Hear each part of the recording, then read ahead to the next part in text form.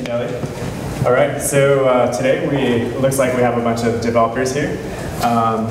So it's we're trying to talk about development. We want to actually do development. So how I think I could be most helpful to you guys is one, kind of establishing this baseline understanding of the Lightning Network. Two, talking about what kind of things that you can build on top of Lightning, to spark some creativity here. Talk about some use cases that might work with Lightning. And then after that, we'll spend some time exploring the developer ecosystem and the tools that you have at your disposal to build on Lightning.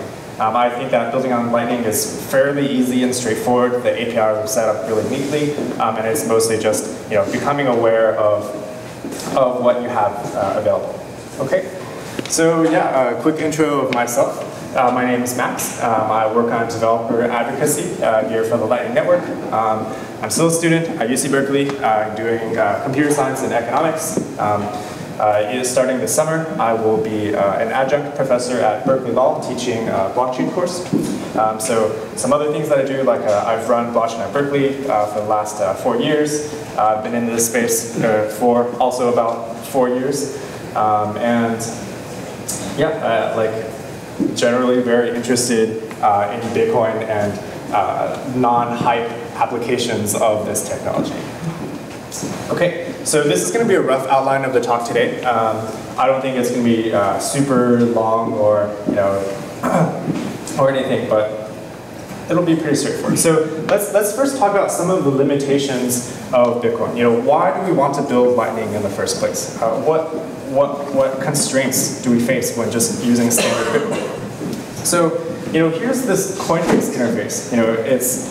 It's very easy. You just put in an address, put in an amount, and you can press the send button. But when you press that send button, there's a lot of things going on under the hood, right? So first, the wallet software forms this transaction, that conforms to the Bitcoin protocol rules. Then it's broadcast to this Bitcoin network, where all these other nodes of this network have to verify, okay, are these signatures correct? Is this not spending? Has this output not been spent before? Then it's like, okay, cool. Then we have to undergo this expensive consensus process to add it to the transaction history, where now every node stores this on the computer, and eventually, whoever I'm trying to pay is able to accept this transaction. So, if just analyzing from this perspective, you can break it down into, okay, you have the broadcast, verify, add it to the history, and then accept. So in each of these, it's there's a lot of stuff going on. I'm assuming most of you guys understand how Bitcoin works, so I don't really need to explain this. But when you sign this transaction and it's broadcast, now you're incurring all of these network costs where this transaction has to be flooded through the network. And you have to look through the transaction, verify, okay, do all of these does all the outputs, does the script, is the script valid for all the outputs that it's trying to redeem?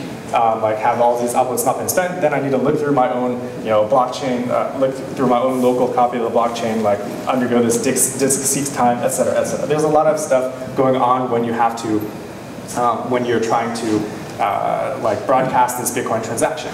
Then after a while, maybe, on average 10 minutes or so, some miner finds a block. Now, this other miners have to verify this block, and this 1 megabyte block gets propagated across the network, and they have to verify all of the transactions in this block.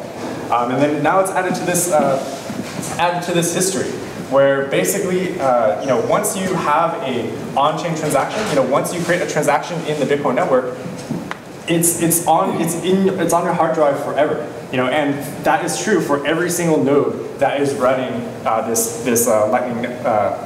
That is not Lightning, my bad. That is true for every node that is running Bitcoin software. And lastly, you have to accept this transaction in order for the recipient to, safely say, okay, this transaction isn't going to be reverted, and I can, render my good or whatever. They have to, wait the average 6 confirmations to be secure against double spend attacks. And so, So what happened was, if I'm trying to make a transaction to, roast beef just using on-chain Bitcoin, well, one, I broadcast my transaction to the whole world, and no one cares except maybe the NSA. Now, all these other Bitcoin nodes have to waste computation by verifying this transaction and verifying the block that contained it. Now, it's added to the history, and everyone has to store it forever. And before roast beef could do anything, maybe pay out on a bet that I won, he has to, what am I saying?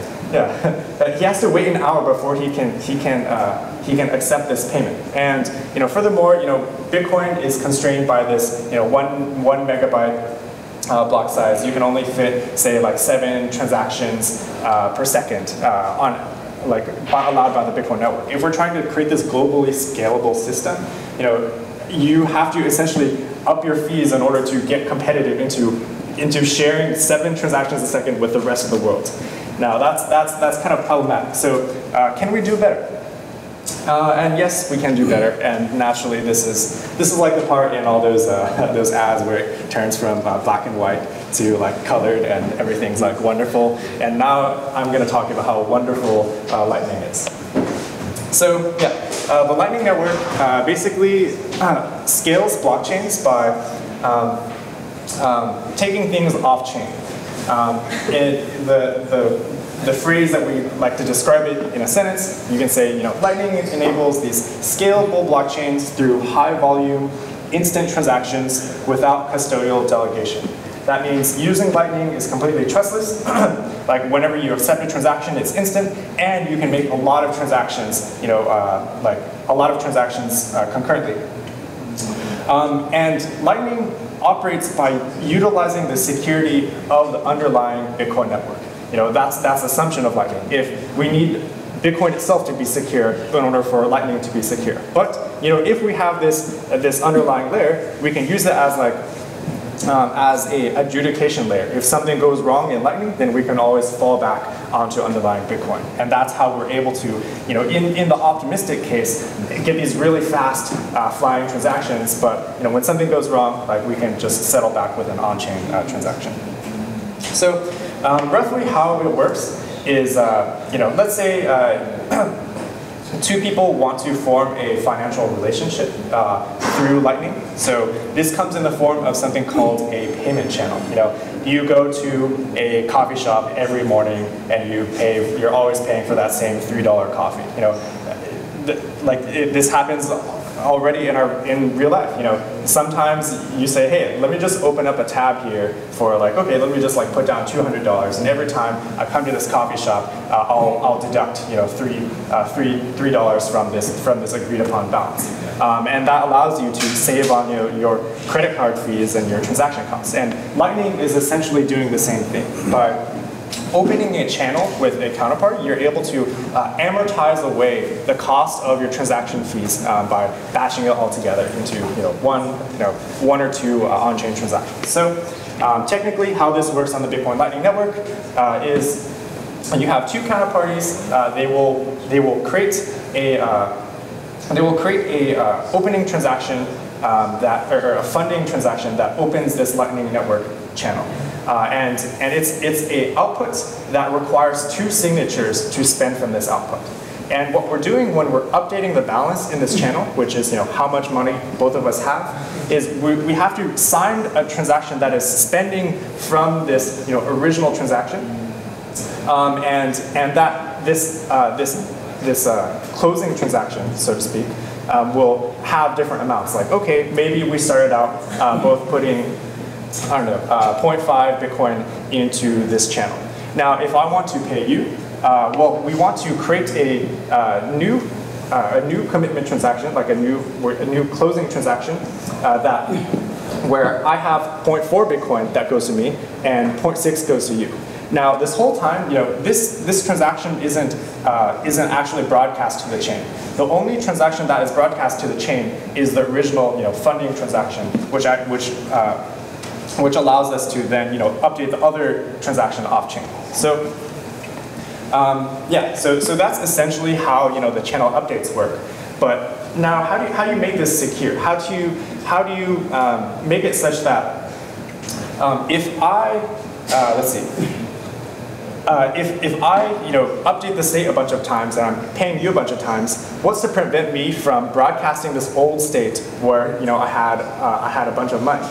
So you need some way to revoke these transactions. And to do so, we just set up a mechanism where, okay, if you publish this, this current state, meaning you are attesting to the balance in this channel. Well, that means we want to hold you accountable because you're making a promise here. So we want to give the other person maybe a time of 3 days or so to maybe come up with a proof that you're actually doing something wrong. In the standard case, if you're a good person, nothing will happen. But if you try to broadcast this old state, the other person has the means to punish you. So how this actually works is when you try to publish this transaction, it says, okay, I can receive this money after 3 days, or the other person can take this money if they know the pre-image to this hash. And that is, and whenever you revoke these transactions, you're basically giving the other person these hash pre-images, or there's other ways to do this as well. You can exchange the private key that allows you control over this address. The main thing to know here is that, okay, there is a revocation mechanism, and that's what keeps these two-way relationships between people on the Lightning Network trustless. You're not really trusting your counterparty, so to speak. You're only trusting them to the extent that, oh, I want to use you to, I want to make payments with you. They're never able to steal your money and take all the money in the channel. Yeah. I think this might be a good place to stop for questions, because that was a good amount of technical material. Yeah. So the channel, is that a data structure stored on chain or off chain? Yeah. So the channel itself is a transaction. So you have one Bitcoin transaction that has an output that represents the total amount in that channel. And what you're actually doing is you're updating an off-chain transaction that is spending from this on-chain one.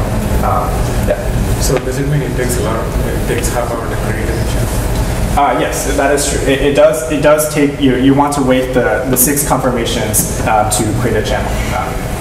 Yeah, that was kind of my question as well. So what happens if I don't go to my normal Starbucks, as in your example, but a new one which I don't have a channel with?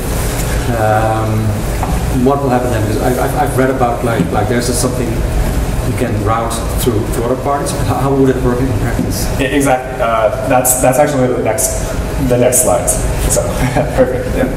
So what happens if the payment channel goes down? What happens when the payment channel goes down? Yeah, very good question. So there's three ways that this payment channel might close. Let's in the standard case, both of us are online and we're like, hey, I'm moving to Canada or something.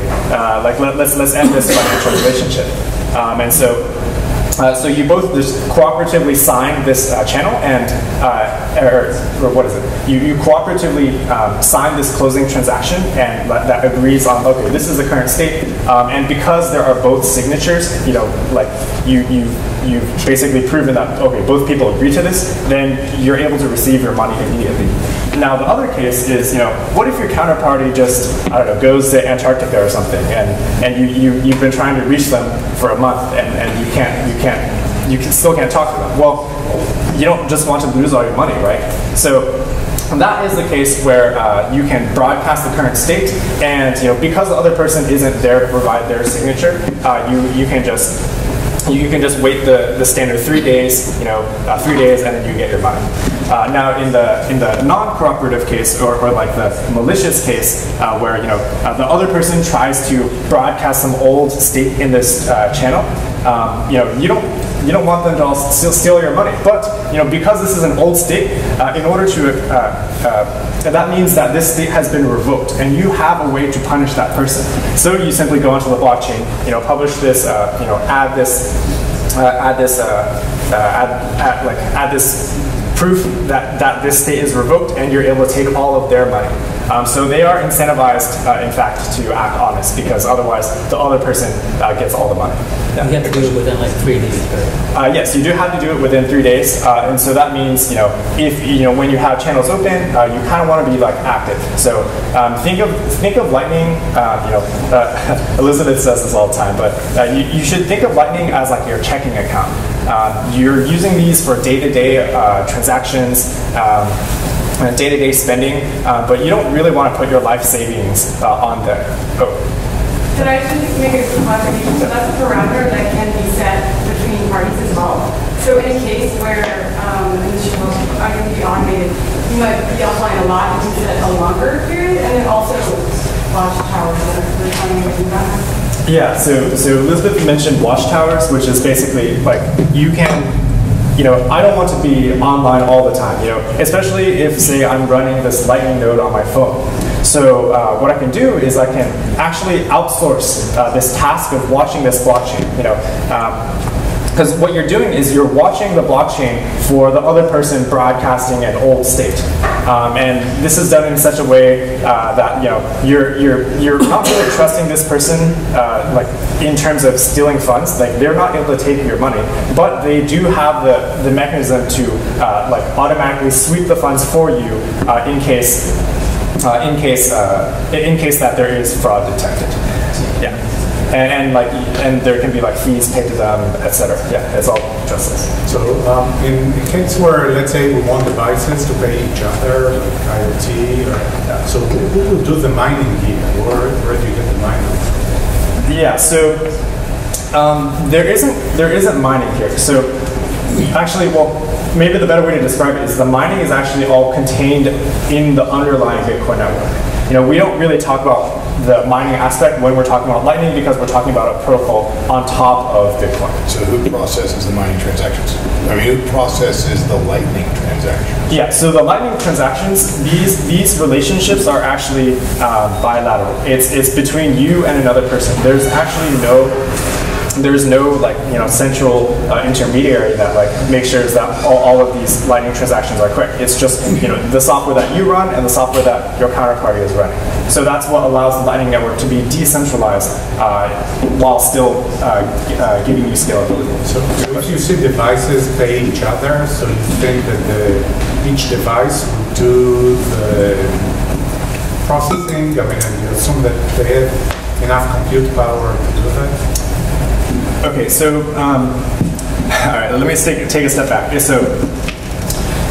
So if you have like two devices that are trying to pay each other through this payment channel, what's happening is they're both connected to the Bitcoin network, and on top of being connected to this Bitcoin network, they're also connected to the Lightning network, and they're running this Lightning software. Now, on the device. So where? On the device? On the device. So the device has to have the capacity to hold the Lightning ledger for its Lightning session. Yes, the Lightning software. Yeah. There's no ledger. Yeah, there's no global ledger on this. Yeah. So this relationship is just two-way. There's no like third party that they have to consult with in order to do these transactions. All right, let's do two more questions, and then we should move on to right there. Is there a limit to how long the payment channel can be open for? Yeah, so there is no limit to how long the channel can be open for. So I've just been watching the mainnet network grow. There's kind of graphs online. It's been amazing to see. I think it's like went from 200 to like 1,000 in the last month, which has been amazing. But I've seen there's been like hubs that have been growing. Like some of them have like just been larger and larger hubs with more and more connections. Do you sort of foresee that being a security risk at some point where like those sort of become targets of kind of a hot wallet that has a lot of money in it, or do you foresee sort of ending up becoming like a more spread out graph? There's just a lot of smaller nodes with smaller amounts. Yeah, I mean, I would like to say that like, oh, it's just going to be completely decentralized, but the truth is, no one really knows until we see, real production usage. That said, there has been some interesting discussions recently, say on the Lightning Dev mailing list, where they talk about this special type of a cycle. I forgot the buzzword for it. but essentially you're able to form these cycles of nodes that like all connect to each other, and it allows for increased connectivity of the blockchain while being more decentralized. So if you have like these hubs, if you want to take down a single hub, yeah, that's awful. But if instead of having a hub, you have this kind of like cyclic graph structure, you have to take down every single one of those nodes, and it's distributed again. Yet you still have that increased liquidity function of having kind of a more hub and spoke model. That said, we don't want really a hub and spoke model, because say the marginal cost of getting fees on this Lightning Network is basically the cost of running some software on your computer. And so that means anyone is able to run Lightning software, and you can run Lightning software and earn money too. So hopefully like that and some other developments we also have in mind will keep the Lightning Network very decentralized. Yeah. So I just want some clarification on the cycle thing. Yeah. So what happens when the nodes figure out that they're in the cycle? Oh, it's a really good thing, because that means any one of the nodes in that cycle can pay any one of the other nodes in that cycle. And if you have like these overlapping cycles, then you basically create, it's kind of like a click where you have a very short number of hops to pay anyone else in this kind of like cycle thing. And furthermore, all the people that want to pay through this kind of group, they also have increased liquidity to do so. And that's already implemented with the it's not, well, it doesn't need to be implemented actually. The harder part is actually coordinating to get this. Like I feel like we're kind of on a tangent, but like no, it's totally fine. But the only, like, you can form these cycles with your friends if you want to. Hey, let's like create this like four cycle, and then we'll be a node and collect a lot of fees from other people because we have a lot of liquidity here.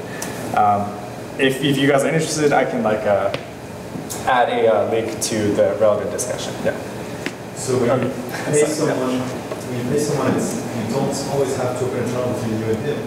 If there's already a link in the network, you don't have to open a channel. That is correct. Yeah. So you guys already like have been like touching upon this, which is so someone asked the question like, okay, what if I want to go to another coffee shop? Does that mean that I now have to create a channel with this other coffee shop? And you don't want that to be the case, because the nature of most payments is, for example, it's been raining these last few days. Sometimes we lose our umbrella, and we often just walk into a random corner store and like buy another umbrella. Well, that's just like a one-off relationship, and by opening a channel with that corner store, because it was just one transaction, you don't gain any like cost reduction from amortizing with that corner store.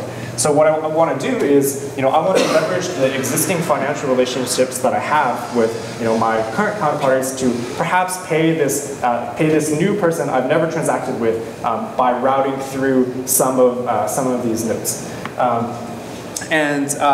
This right here is basically how it works. So as a quick review, we need to define a cryptographic hash function.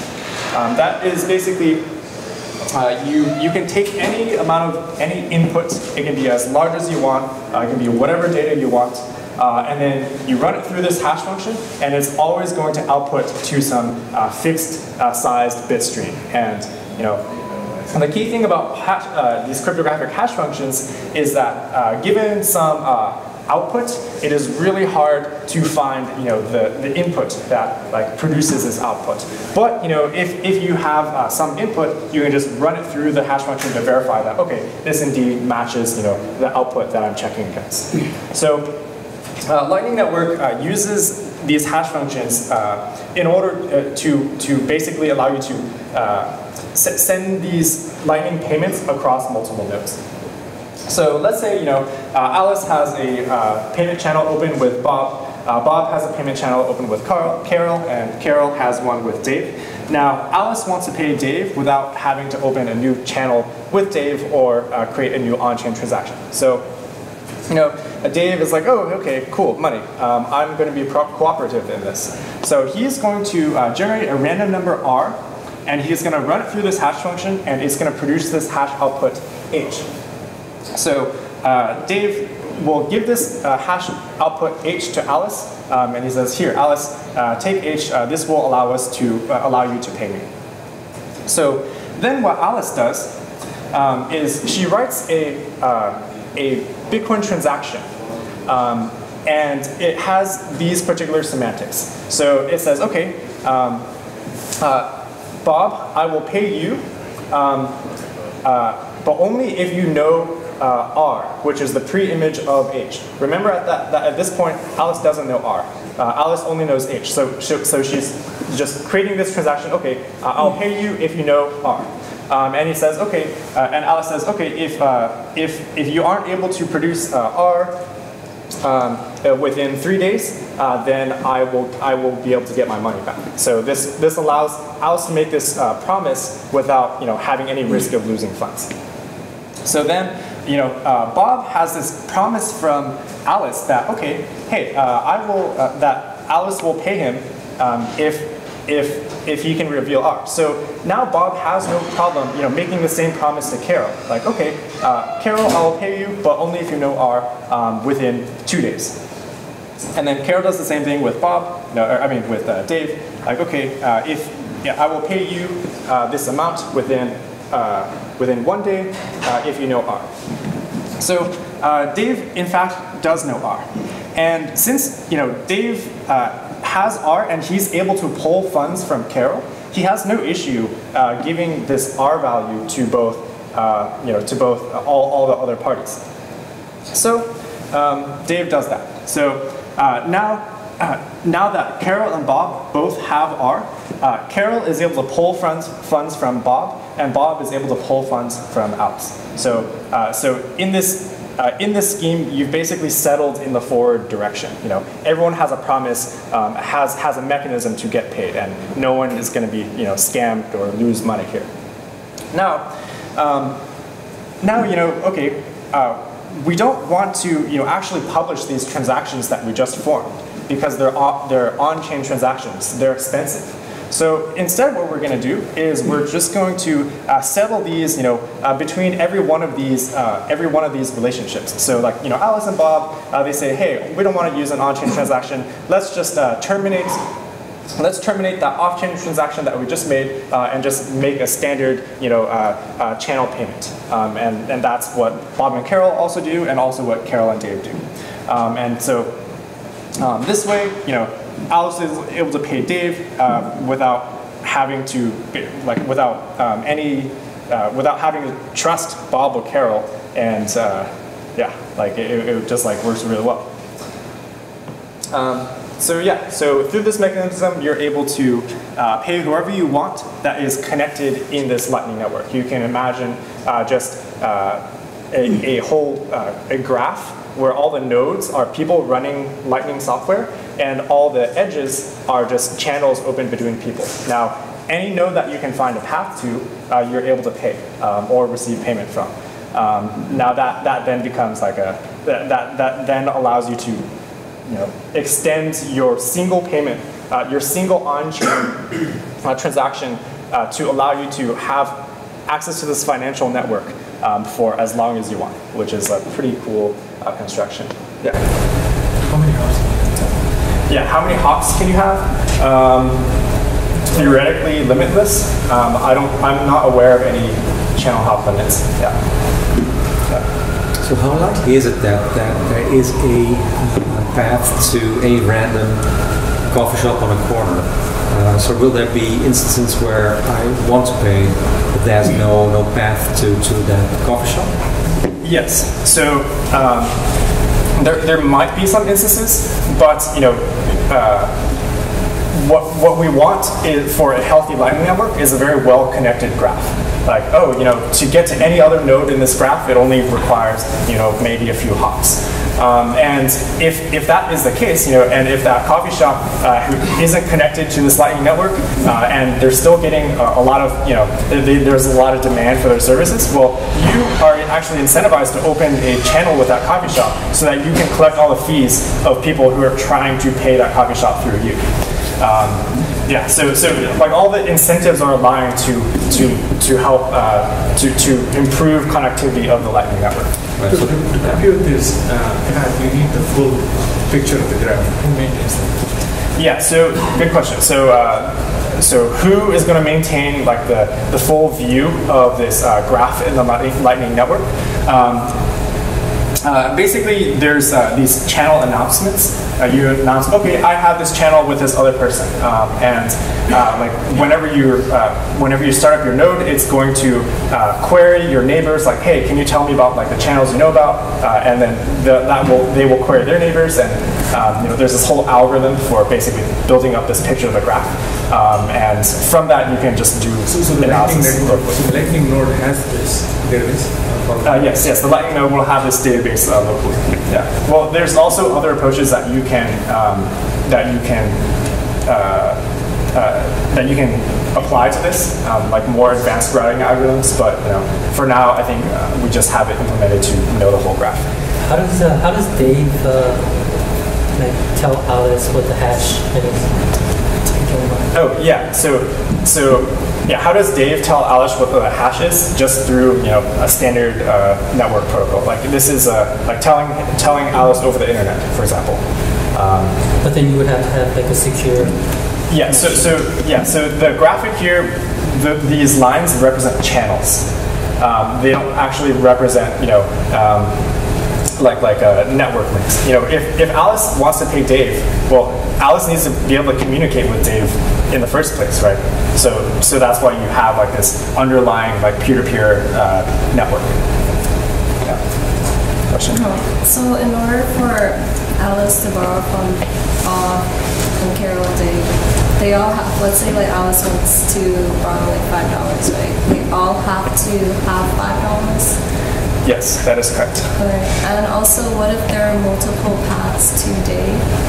Does Alice try more than one path? Yeah, so if there's multiple paths to Dave, you basically want to choose the path that is cheapest to you.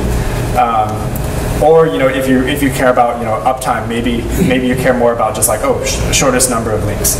And so for every hop that you make, there will be some associated fee, and you basically add up those fees. Okay. Yeah. Let's say like Carol for some reason decides not to distribute R. Does Alice try another path? Carol doesn't distribute R. Well, see, the thing is, if Carol wants to, yeah, very good question. So if Carol wants to receive her money from Bob, well, she's going to have to publish this on-chain transaction. Because all she has right now is this, at that stage is this off-chain transaction. Now, when she publishes that on-chain transaction, she has to reveal R. She has to prove that she knows R. Well, in that case, Bob can just look at the blockchain and like say, oh, there's R. And now he has a way to, pull the funds from Alice. So in that scenario, what would happen is, Carol basically makes this on-chain transaction to get her money from Bob. Well, the relationship between Bob and Alice and between Carol and Dave is not affected. They can still settle it efficiently off-chain. What happens if Bob goes down after Carol sends the money to Dave? If Bob goes down after Carol sends the money to Dave, well, then Carol will pull her funds from Bob by publishing this on-chain transaction. And since Bob is not online, he won't be able to pull the funds from Alice, and he's going to lose this payment. Carol has to wait 3 days, right? Carol has to wait. Carol has to publish that transaction within 2 days. So the contract originally says, okay, I will pay the next counterparty, Alice. I will pay Bob if you know R within 3 days. Bob makes the same promise to Carol, except with a 2-day timeout. Yeah. For but if you buy coffee, how will this 2-day timeout work? I mean, the coffee shop doesn't want to wait 2 days to get paid, right? Is there a scenario where it has to wait 2 days? Very good question. So I like how these are like bringing up all the nuances. Like, oh, how are these like? How is it actually instant? Like, how does that manifest it in this like technical protocol? Well, what happens is like, you know, at this point when like Dave distributes R, you can consider this payment to be pretty much complete, you know, because everyone has a way to get their money from the previous person, and because everyone does that, and it's like a path from Alice to Dave. Effectively, Alice paid Dave. Now, like, because we want to settle this efficiently, we add this additional step of like, okay, let's actually just do, you know, a standard, you know, single like a standard payment within these two-way relationships instead of using these on-chain ones. So you can think of all these promises of like, okay, I'll pay you if you know R as safeguards. Like, this is what allows the Lightning Network to be trustless, and what allows you to extend this clearance across multiple hubs.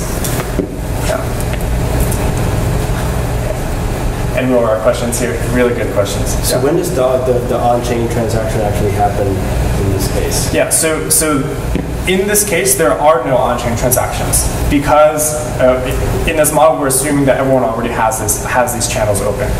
Where the on-chain transactions would come in if people want to if they want to open a new channel, like if establishing these channels in the first place or closing these channels. Yeah, question? So if there's multiple paths from Alice to Dave, is it possible for Alice to accidentally pay twice? Is it possible for Alice to accidentally pay twice? No, because Alice will choose a path. Yeah, she'll choose like, okay, I'm gonna choose this particular path, paying through Bob and Carol. Oh, okay. So she's basically just establishing the path all the way to Dave. Yes. So once you find it, then you actually send it. Correct. Yeah, and very exciting news too. We recently we started talking about atomic multi-path payments, which means that you can, if there are multiple paths to your destination, you can actually pay through all of them at once. And using some cryptography, you can guarantee that like either all of the payments go through or none of them do. And you know, this is a lot better for say like, you know, decentralization of the Lightning Network, because you know, it doesn't, if you're trying to make like a large payment across the Lightning Network, previously that would mean that there needs to be a large channel across, you know, every single node that you're routing through. But if you have multiple paths, you can spread that out through multiple like smaller channels, and it's also better for anonymity because like you can like mix up the amount that you're sending in that transaction. It's a lot of cool stuff going on. Sure. In this example here, we are assuming Alice has enough money left in that channel to pay Dave in the first place. But if there's not enough, actually Alice will be able to withdraw from somewhere else and put in the channel to do that. Yeah, that's correct. Okay. Yeah. Probably easy, but what incentivizes Bob and Carol to participate here? Fees.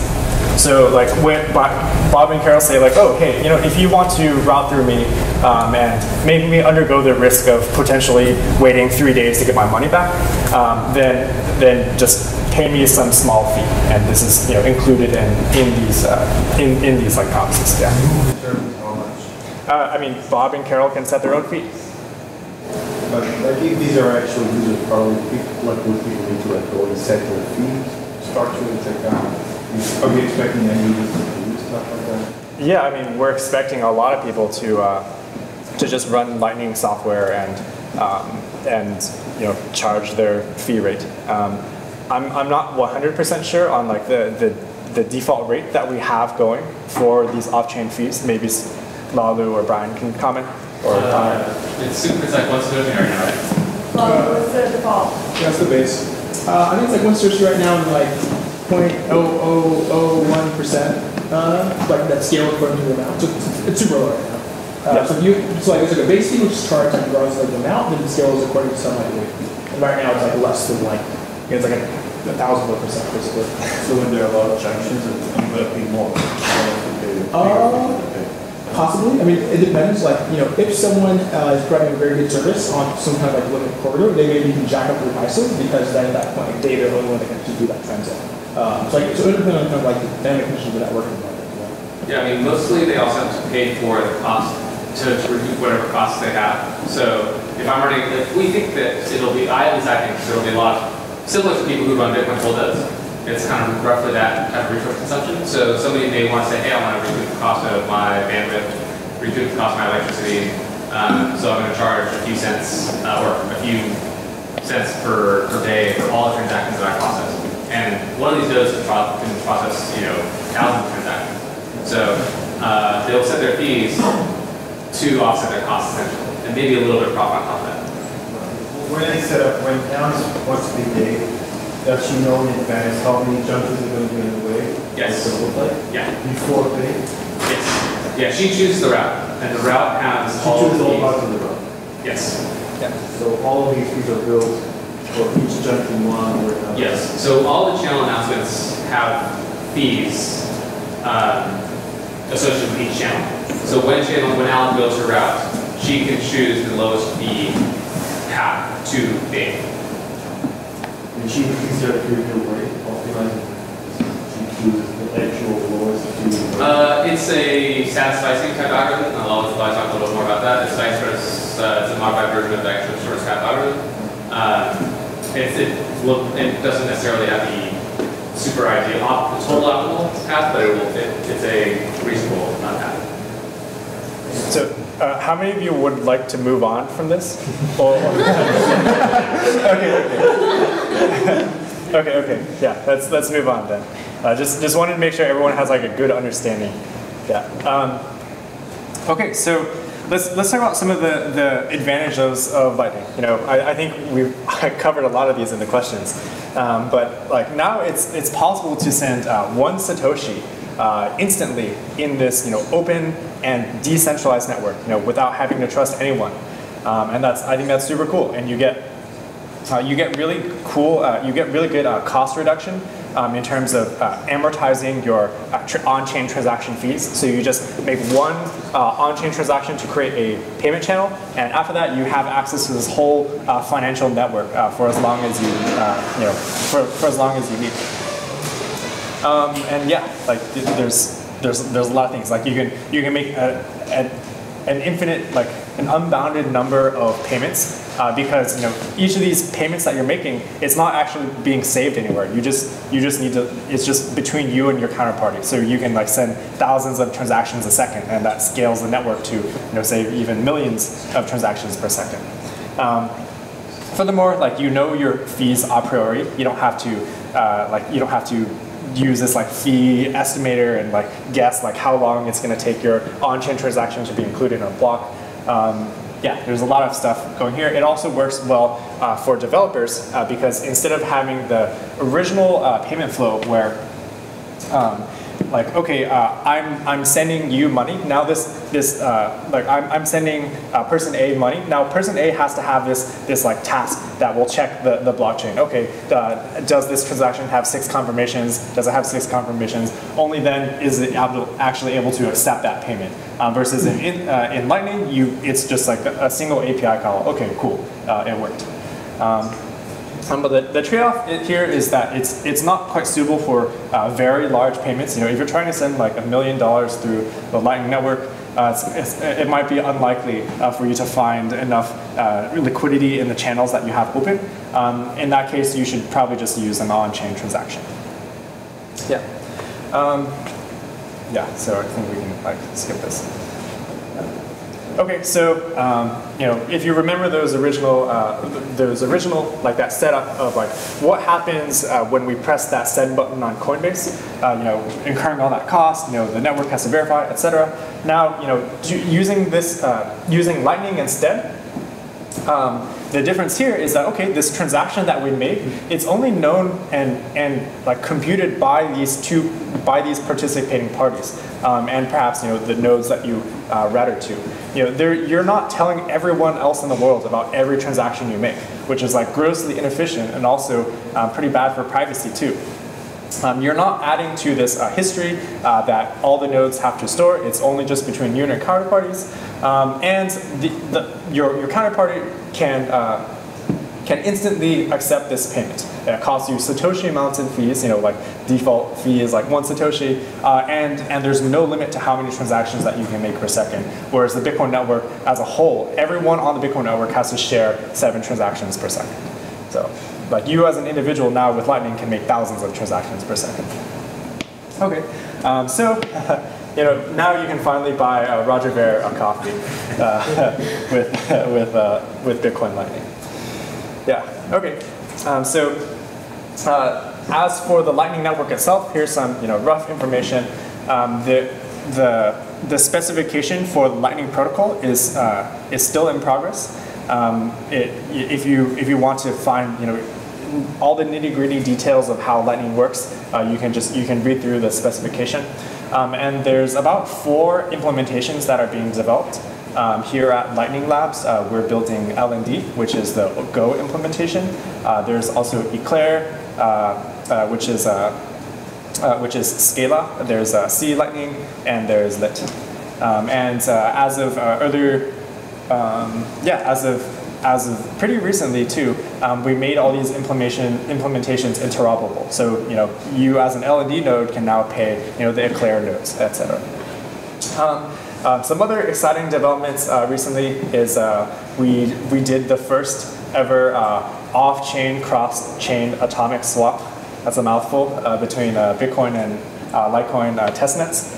And that has huge implications for now it's kind of like combining the network effects of different cryptocurrencies together. If Bitcoin has a Lightning network and Litecoin has a Lightning network, now holding only Bitcoin, I can pay people on the Lightning network, and it's just like this instant exchange. Obviously there's still some problems to be solved in terms of like, oh, how do we make the order book decentralized, and how do we basically how do we create this market, this exchange rate? But that's something that I'm personally very excited about in the coming years. The developer community as well around the Lightning network is also growing. We have a list of what we call laps, not decentralized apps, not dApps, like Lightning apps, laps. There's 33 laps on this page that you can check out, you can interact with. They're hosted somewhere and click around.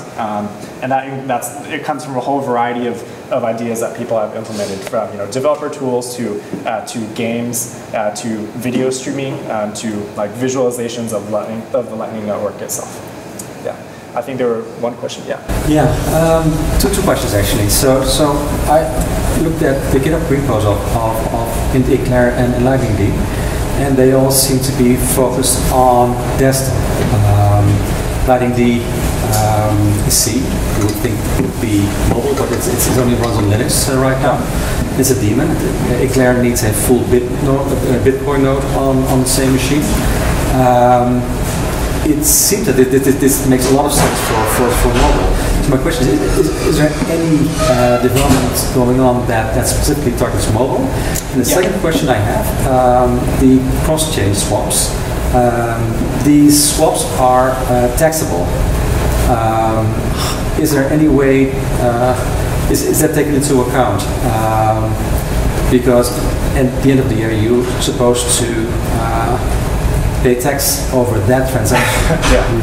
Yeah. So I mean, the atomic swaps are in the future. It's probably at least a year out, I would say.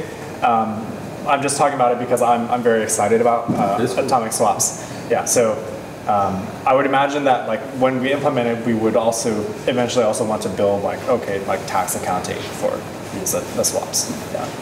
So the mobile. Is there any mobile development? Oh yes, yeah, and there is a desktop and mobile app. Can I go on that one? So right now we have he wants to build a desktop app. There's Zap, which is the UI, built in LNC. And then on the mobile front, we're actually working on one. There is an Eclair, which is one of the 3 major interoperable Lightning implementations. They have a mobile app on testnet. And there are no apps on mainnet yet, so they're all still on testnet. I believe they just released a new version, and it can currently only send out online. And they're like, so do you want to mention Neutrino, Max? Yeah, Neutrino is also a new light client that we've developed to be used with Lightning and Bitcoin. Don't really have much to say. It's like a privacy preserving. Neutrino as a prerequisite for a mobile app because you don't want to be running Bitcoin on your phone and validating the entire blockchain. So like Jack Mullers, who's the developer when Zap got LND running on his own and was like tweeting about it in November, which was cool, and built a very makeshift UI, but that's still in the works. So it will be a lights node implementation, you said? Yes. Yeah. Neutrino is a light client implementation. Yeah. Neutrino. Yeah. Basically, it's not FPV, but it's conceptually the idea that you don't have to validate. It's a better light client than the existing bootloader-based light client. It's better privacy scalability. Yeah. So there's more details on the GitHub repo for it. Also, and then there are 2 bits as well related to Neutrino, bit 157 and 158, if people want to check it out. All right. Cool, yeah, and then like intro to our own daemon, the LND is a name for it, Lightning Network Daemon, pretty straightforward. You can find the code at that link. It uses BTC Suite, which is a set of libraries to interact with Bitcoin in Go. And the lead developer is sitting right there, roast beef. So we're super excited. Very recently, we released our 0.4 beta, which is our mainnet release.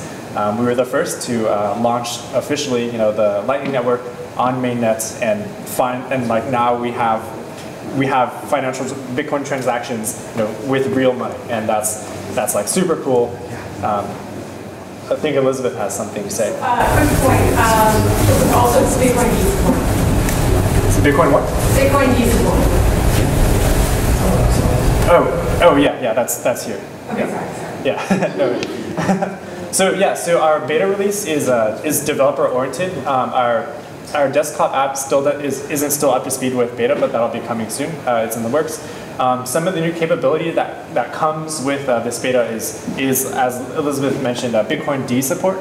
So instead of where you're not forced to use BTCD anymore, which is the Go library to interact with Bitcoin, you can use Bitcoin D, which is Bitcoin Core. Now there's a lot of other features like easier backup and recovery from data loss if something goes corrupt or something goes wrong. There's much better fault tolerance, meaning that like, okay, if your electricity, your hardware, your network goes out at any time or your computer shuts down, you're not going to lose any money by making sure that everything is properly persisted to disk. There's smarter pathfinding where if you're trying to make payments and like, okay, this route fails, okay, for the next time that I make a payment, I'm going to try a different route. Pretty straightforward.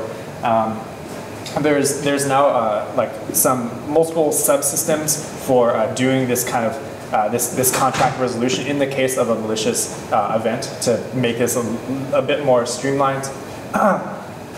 We removed support for non-SegWit addresses. So when you're using Lightning, by default, you're being a good citizen and saving on-chain space and being helping the health of the Bitcoin network overall.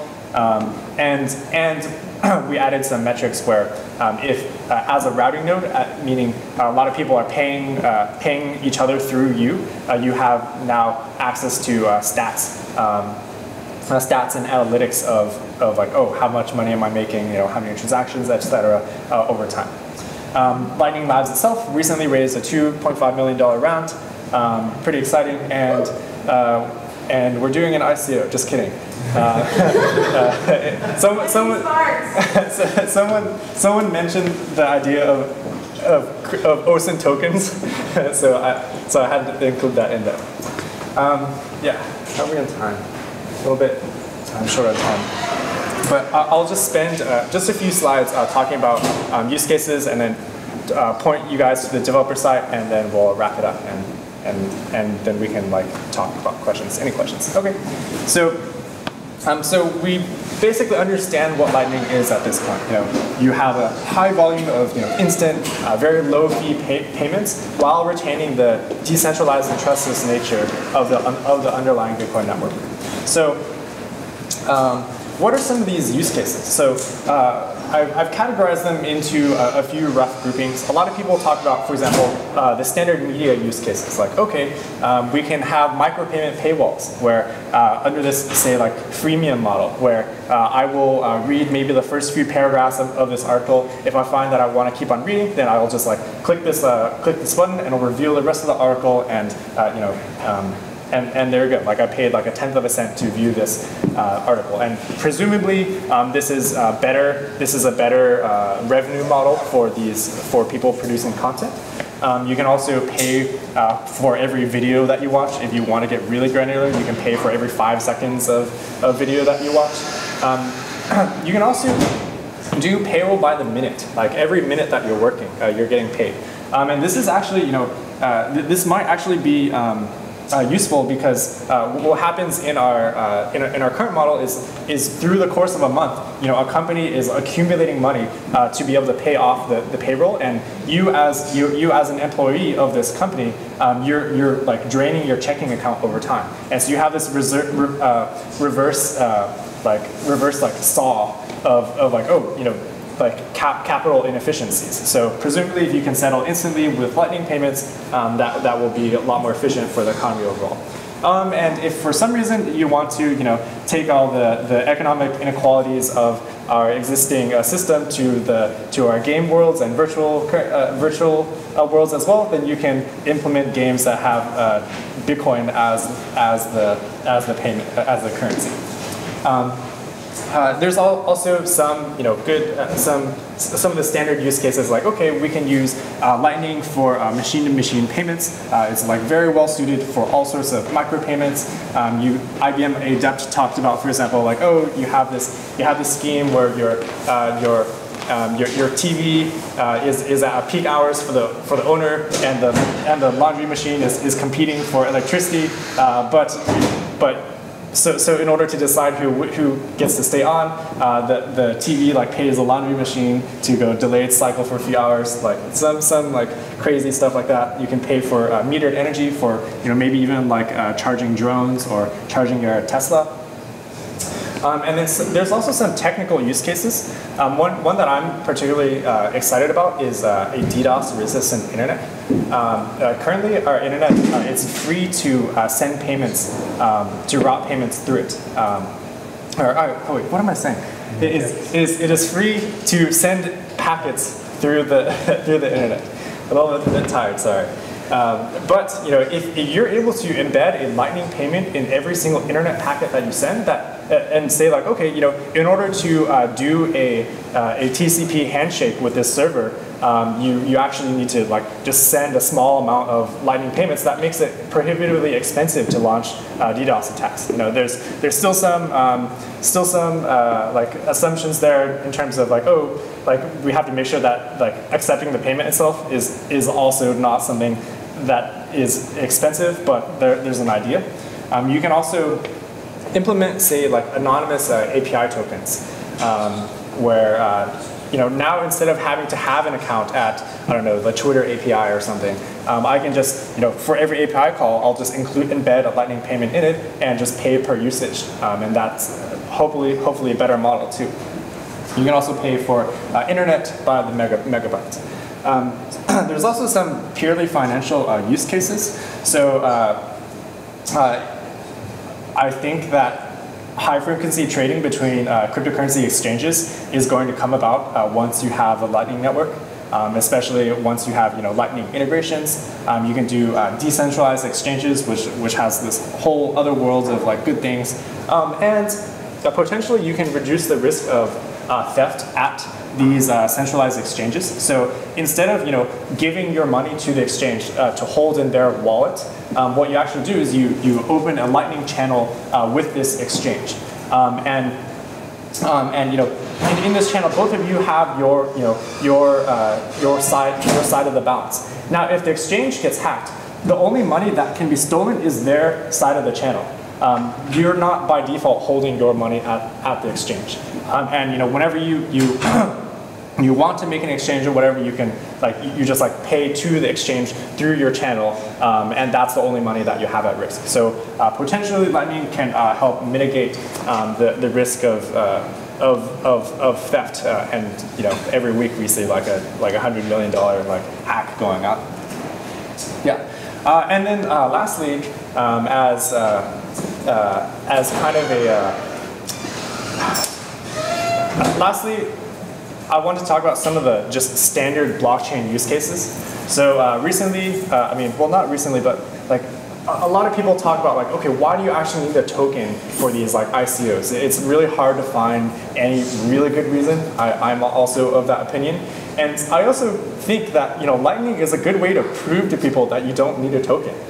So all of these services and products that these ICOs are saying that they're gonna want to build, hey, you can actually build that on Lightning. So instead of their token. So for example, you can build storage on Lightning. You can do computation, oracles, whatever arbitration, whatever things these ICO land can come up with, you can build on Lightning. And conveniently, because the blockchain space is open source software, you can take the portion of their software that handles, I don't know, the storage and the computation part, and you can just port that over to Lightning and use Lightning as the payment layer, and therefore you just saved a lot of engineering cost without going to jail for raising a bunch of money.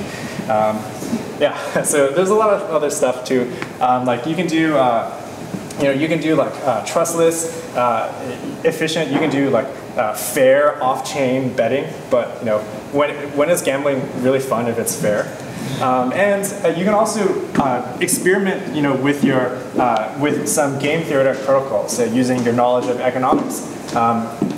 One idea, for example, is if you have Reddit that actually has paid upvotes, where every time that you upvote, you make a payment, and it's distributed to all the people that upvoted before you. So then how the incentives align there is, if you're someone on the internet who is able to identify good content before it blows up, in other words, you're a tipster, you're able to basically identify, post this good content, upvote it, and as other people upvote after you and pile on, you get paid back, and you get paid, and this is something that you can implement on Lightning. So yeah, so the conclusions is that using these cryptocurrencies and using Lightning gives you these qualitative advantages over traditional US dollars. You don't have to use personal information, and yeah, Lightning Network enables all of this. Okay, I will keep this last section very short because I think we're short on time.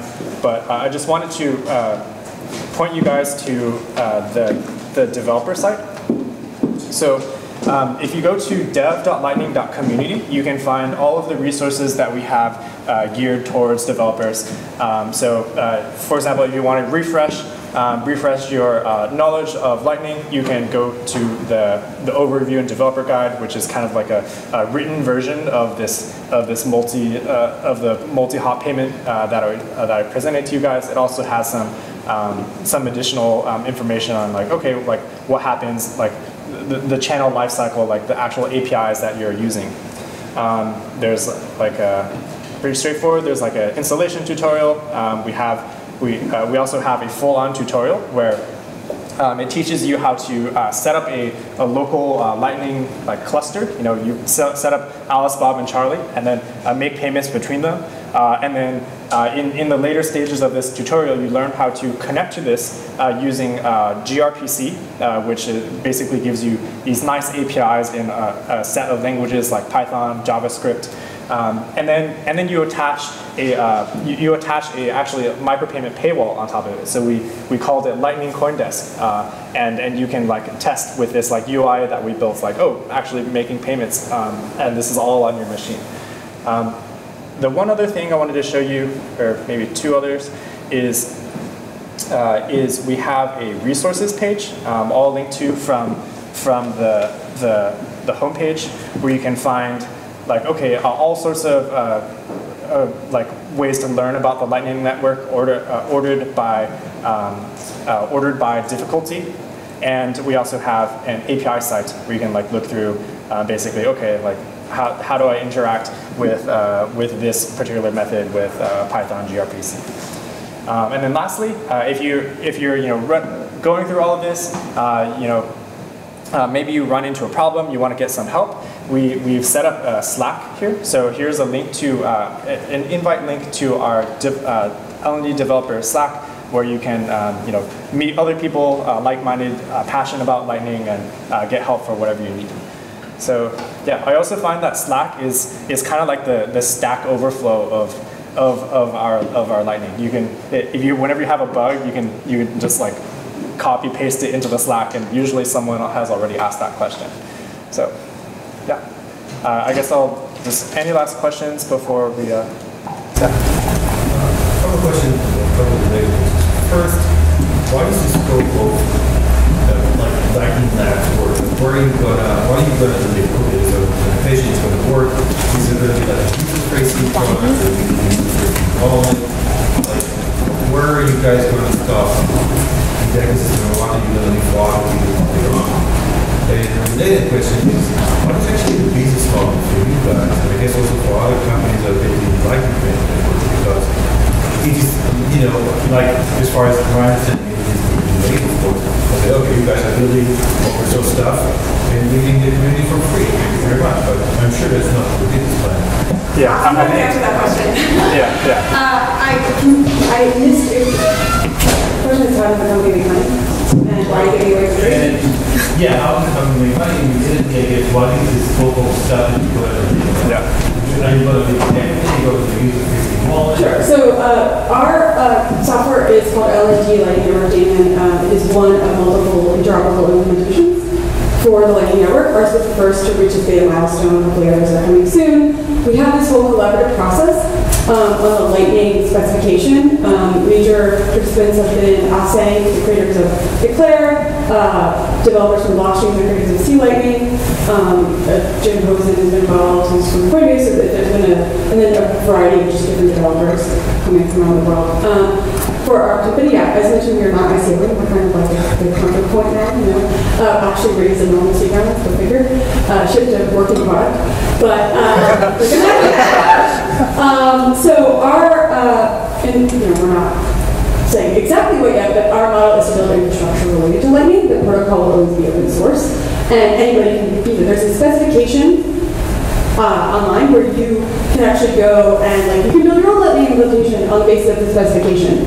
So our implementation of the protocol are always going to be open. For Lightning to work, there will need to be quite a bit of infrastructure around it. So we have a lot of really interesting ideas around that. And then as Max mentioned, the cross-chain swap technology. So Lalo especially has been brainstorming some really cool and counter back there. Has some ideas around that. So basically, we build infrastructure and products and services that make Lightning work, but the protocol is different. So it's up to you to build all the apps on top of it. And supposedly the model is going to be similar to, say, MongoDB, like the company, which MongoDB is open source, but if you actually want to do that, you want to stuff you can run, you want stuff like that, that's where they make money.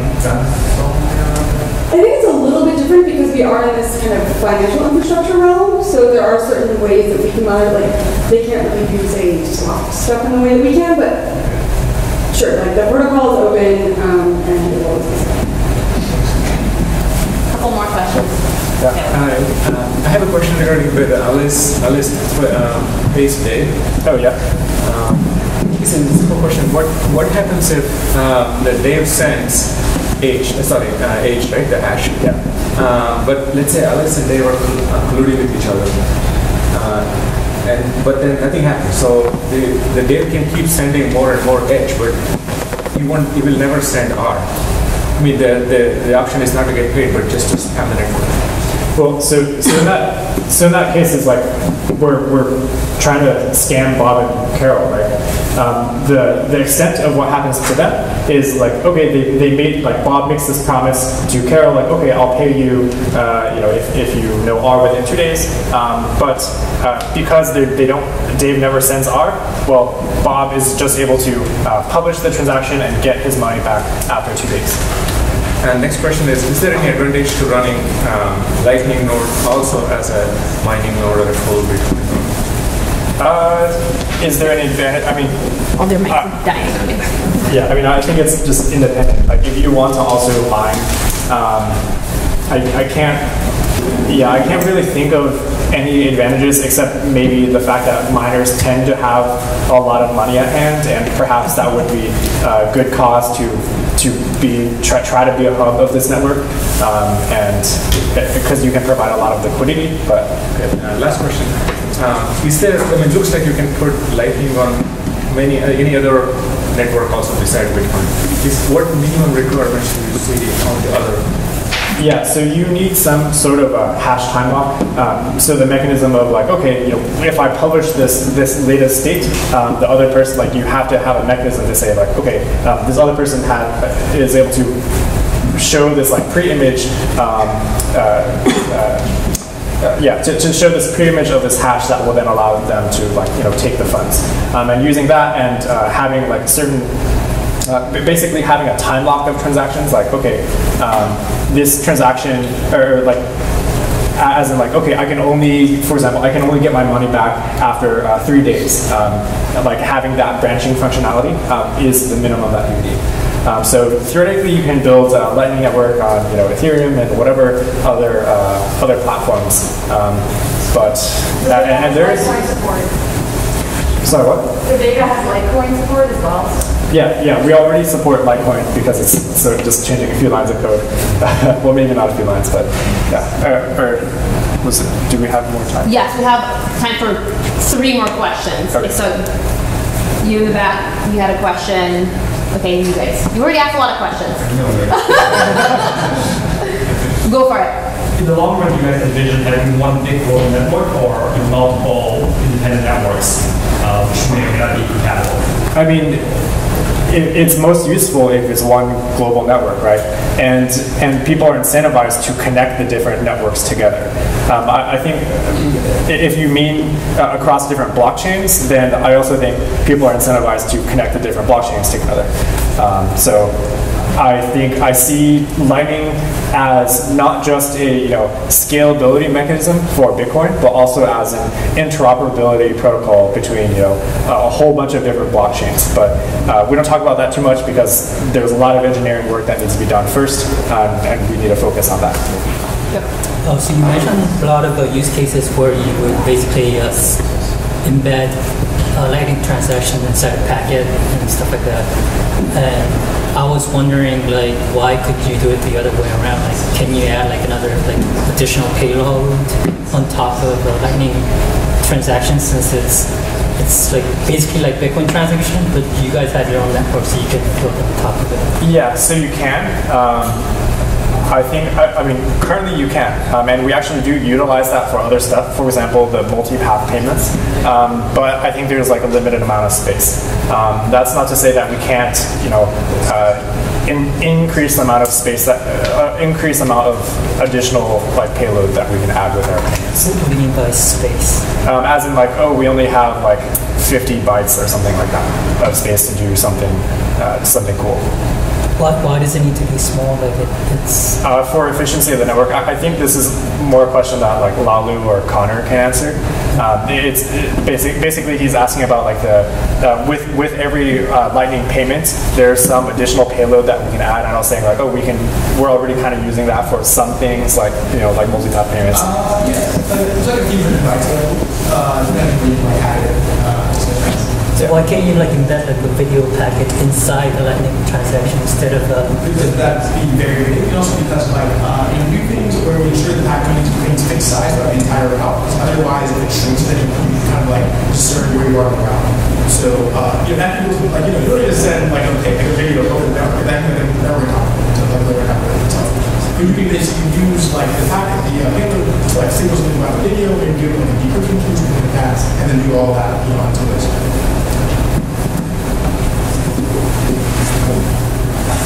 So you had a question, and you had a question. And then we do have to get out of here, so to the bottom. Are you guys adding multi-sig support to the line?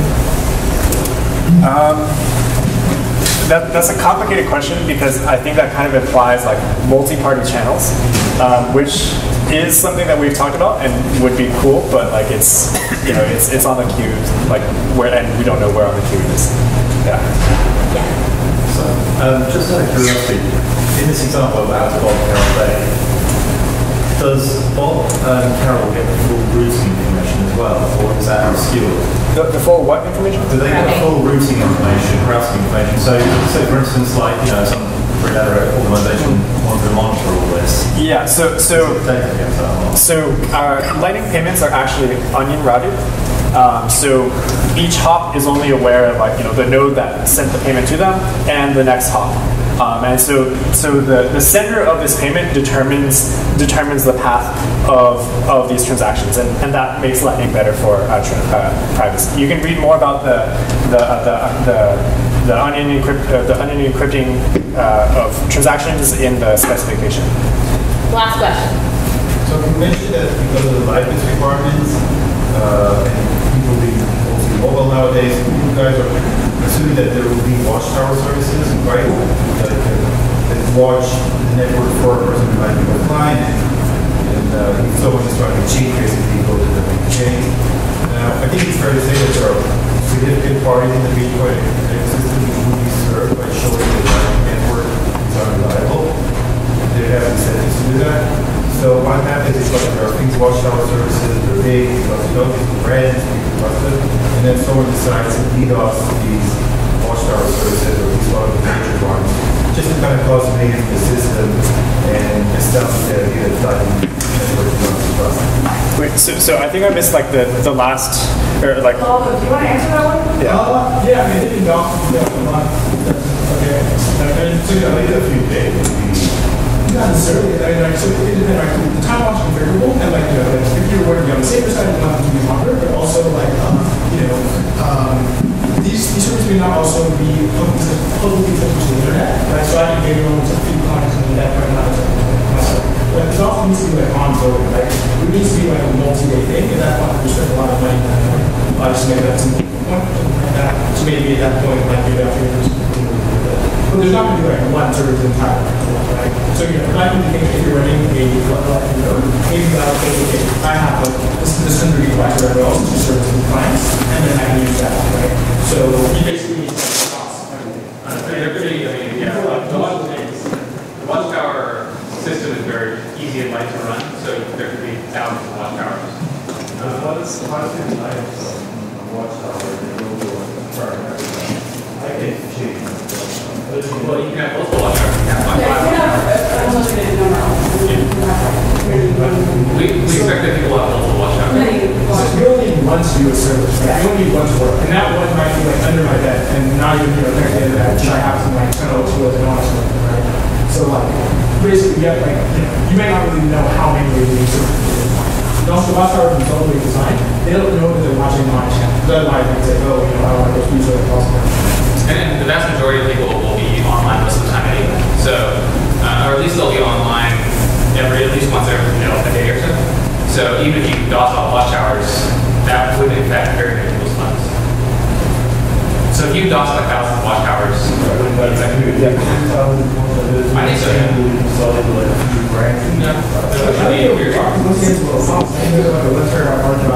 so. It's very lightweight to run a watchtower. It's not like Perfect. The question is, I guess it's supposed to be waste part of this happens on the background. It's abstracted from the user. Like the client can automatically connect with a variety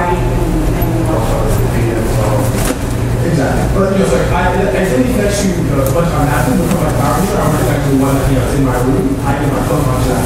Right, so now I can do like breakers in my house and put it on my computer. So like, All right. It's a numbers game, really, right? And you don't know which computer we're watching, right? So, do you want to make any comments on just like DDoS question generally? I mean, the thing is, like, the DOS can seem persistent for days and things. I mean, that is lots or, yeah, I mean, generally, even too, right? And you can just like for regular services, you let them have a TCP loadout, in front of your node itself, and you can have like negative nodes, like any like web service. So, like, someone needs to be very, very persistent to high connectivity that itself. But also, which is why, like, why wouldn't you just run one node? If you want to have your main distributed and have fault, have fault killer as well. So, yeah, this is like awesome idea. So, it's not helping get connection. And then it's kind of like, well, okay, in 5 days, like, you're not doing anything, you're wasting the money on your podcast. So, we need to and if he does like one or many nodes of the network, people want to try to ask. Yeah. So, that would work like a strategy. Ideally, it's resilient enough, and you don't have to do so I can't go far. I can't go through the one of these, so roll out. We have to wrap up because they will kick us out. We still have like 20 tables to arrange in here, but we are continuing the conversation at the Lark around the corner. So can we get a big round of applause from Max and the whole rest of